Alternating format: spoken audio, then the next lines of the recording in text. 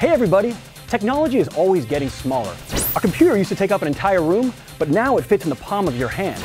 Well, spacecraft aren't all that different. They're traditionally very large and difficult to build, but we're working on ways to miniaturize them. We're going to talk all about that on this episode of Crazy Engineering.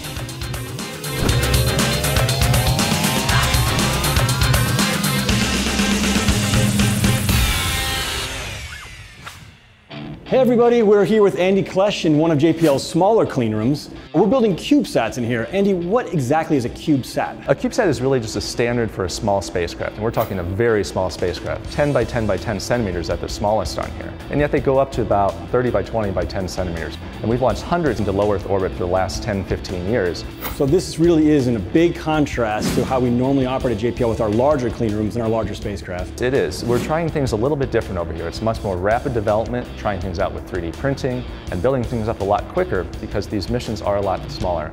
If I were to build Voyager today, could I miniaturize it? Could I make it really small?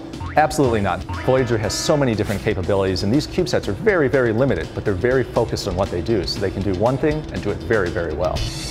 You're the chief engineer of one of these CubeSat projects. Could you tell us a little bit about the one you're working on? I work on Marco, or Mars Cube 1. Can we take a look at the spacecraft? Absolutely, it's right here.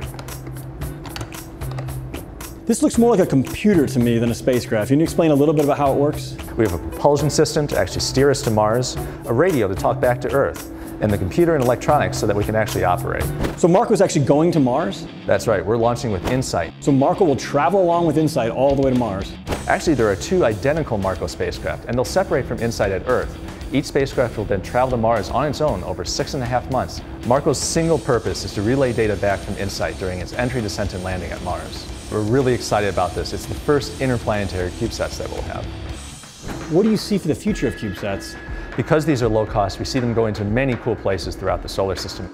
We also see them working together, what we call fractionated space, where the spacecraft is really broken up into all individual instruments, each with a focused task. And together, they're performing the entire mission. We're hoping to see all kinds of new technology with CubeSats down the road. Andy, thank you so much for showing this to us. Hope you guys had a lot of fun learning about it. Check back soon for some more crazy engineering.